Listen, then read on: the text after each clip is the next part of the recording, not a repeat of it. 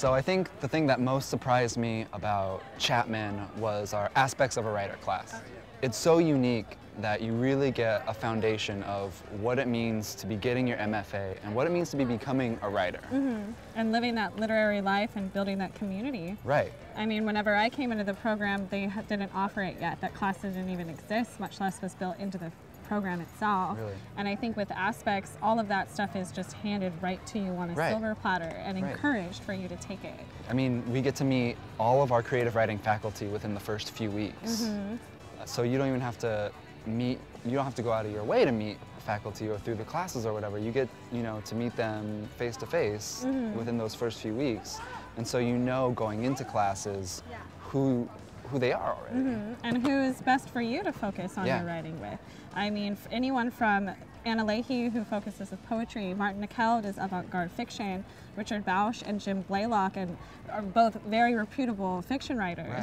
And we're there one-on-one with them and right off the gates in Aspects. Yeah, and it doesn't even stop there. I mean, you could get to know them, you could take classes with them, and then they each have their own organizations and publications that go outside the school that you could even work with. We have Tabula Poetica, John Fowles Center for Creative Writing. We have Publishing Crawl. We send students to AWP. Yeah, AWP conference, I think that's a big one. And because of our small class size, it's accessible and it's an opportunity. All of them are. We sent 9 students last year and we're sending even more this year. And that's something that just couldn't happen without that sort of close-knit community and getting access to resources to doing that.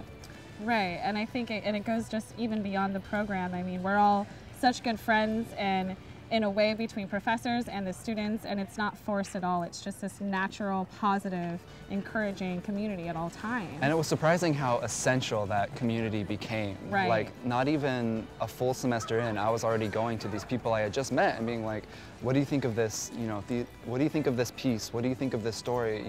Can you give me feedback? And everyone was totally welcome.